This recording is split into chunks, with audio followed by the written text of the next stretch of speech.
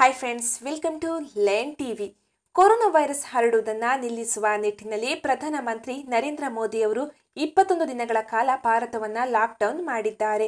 21 ದಿನಗಳ ಕಾಲ ಲಾಕ್ಡೌನ್ ಮಾಡಿರೋದ್ರಿಂದ ಹಲವಾರು ಜನರು ಕೆಲಸಕ್ಕೆ ಹೋಗ್ತಾ ಇಲ್ಲ ಹಾಗೂ ಹಲವಾರು ಜನರು ಬಾಡಿಗೆ ಮನೆಯಲ್ಲಿ ವಾಸಿಸುತ್ತಿದ್ದಾರೆ. ಮನೆ ಓನರ್ ಬಾಡಿಗೆಯನ್ನ ಕೇಳ್ತಾರೆ. ಬಾಡಿಗೆಗೆ ಏನ್ ಮಾಡೋದು ಹಾಗೂ ಎಲ್ಲಿಯೂ ಕೂಡ ಸದ್ಯದ ಮಟ್ಟಿಗೆ ಸಾಲ ಸಿಗ್ತಾ ಇಲ್ಲ. ಯಾಕಂದ್ರೆ ಒಬ್ಬರಿಂದ ಒಬ್ಬರಿಗೆ ಸಂಪರ್ಕವಿಲ್ಲ. ಇದಕ್ಕೆಲ್ಲ ಸೂಕ್ತ ಪರಿಹಾರವನ್ನ ನಮ್ಮ ಕೇಂದ್ರ ಹಾಗೂ ರಾಜ್ಯ ಸರ್ಕಾರ ಕೊಟ್ಟಿದೆ. ಅದು ಏನಪ್ಪಾ ಅನ್ನುವ ಸಂಪೂರ್ಣವಾದ ಮಾಹಿತಿಯನ್ನ ಈ ವಿಡಿಯೋದಲ್ಲಿ ತಿಳಿಸ್ಕೊಡ್ತೀವಿ, ಬನ್ನಿ.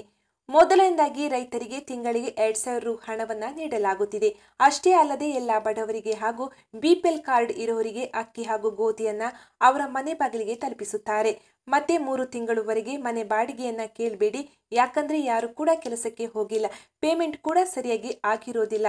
ಈ ತಿಂಗಳು ಅರ್ಧ ಬಾಡಿಗೆಯನ್ನ ಕಟ್ಟಿಸಿಕೊಂಡು ಉಳಿದದನ್ನ ಕೊರೋನಾ ವೈರಸ್ ಸೋಂಕು ಸಂಪೂರ್ಣವಾಗಿ ನಮ್ಮ ದೇಶದಿಂದ ನಿರ್ನಾಮವಾದ ನಂತರ ತೆಗೆದುಕೊಳ್ಳಿ ಎಂದು ಮನೆ ಮಾಲೀಕರಿಗೆ ಸರ್ಕಾರ ಮನವಿಯನ್ನ ಮಾಡಿದೆ. ಹಲವಾರು ಓಲಾ, ಊಬರ್ ಡ್ರೈವರ್ಗಳಿಗೆ EMI ಪ್ರತಿ ತಿಂಗಳು ಕಟ್ಟಬೇಕಾಗಿರುತ್ತೆ.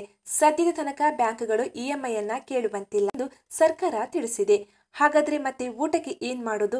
1 ವಾರ ಅಥವಾ 2 ವಾರಗಳ ತನಕ ಯಾವುದೇ ಕಾರಣಕ್ಕೂ ಯಾರೂ ಸಹ ಭಯಪಡಬೇಡಿ. ಮನೆಗೆ ಅಕ್ಕಿಯನ್ನ ಸರ್ಕಾರವೇ ತಲುಪಿಸುತ್ತೆ ಮತ್ತು ತುಂಬಾ ಕಡಿಮೆ ದರದಲ್ಲಿ ಅಕ್ಕಿ ಹಾಗೂ ತರಕಾರಿಗಳನ್ನ ಸರ್ಕಾರವೇ ಕೊಡುತ್ತೆ. ಇದನ್ನೆಲ್ಲ ಸರ್ಕಾರದವರು ನಮ್ಮ ಆರೋಗ್ಯವನ್ನ ಕಾಪಾಡುವ ದೃಷ್ಟಿಯಿಂದ ಹಾಗೂ ಕೊರೋನಾ ವೈರಸ್ ಅನ್ನ ನಿಯಂತ್ರಣ ಮಾಡೋದಕ್ಕೆ ಇಷ್ಟು ಕಷ್ಟವನ್ನ ಪಡ್ತಿದ್ದಾರೆ. ಇದಕ್ಕಾಗಿ ನಾವೆಲ್ಲರೂ ನರೇಂದ್ರ ಮೋದಿ ಅವರಿಗೆ ಹಾಗೂ ಯಡಿಯೂರಪ್ಪನವರಿಗೆ ತುಂಬಾನೇ ಧನ್ಯವಾದವನ್ನ ಹೇಳಬೇಕು.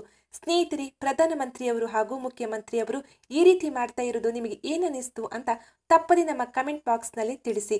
ಕೇಂದ್ರ ಹಾಗೂ ರಾಜ್ಯ ಸರ್ಕಾರದ ನಿರ್ಧಾರ ನಿಮಗೆ ಸರಿ ಅನಿಸಿದ್ರೆ ಈಗಲೇ ಈ ವಿಡಿಯೋಕ್ಕೊಂದು ಲೈಕ್ ಕೊಡಿ ಹಾಗೂ ಈ ವಿಡಿಯೋವನ್ನು ಈಗಲೇ ಎಲ್ಲರಿಗೂ ತಲುಪೋರಿಗೂ ಶೇರ್ ಮಾಡಿ. ಸರ್ಕಾರದ ನಿರ್ಧಾರಗಳು ಎಲ್ಲರಿಗೂ ತಿಳಿಯುವ ಹಾಗೆ ಮಾಡಿ. ಇದೇ ರೀತಿಯಾದ ಮತ್ತಷ್ಟು ಇಂಟ್ರೆಸ್ಟಿಂಗ್ ಅಪ್ಡೇಟ್ಸ್ಗಳಿಗಾಗಿ ತಪ್ಪದೆ ನಮ್ಮ ಚಾನಲ್ ಅನ್ನು ಸಬ್ಸ್ಕ್ರೈಬ್ ಮಾಡಿಕೊಳ್ಳಿ. ಧನ್ಯವಾದಗಳು.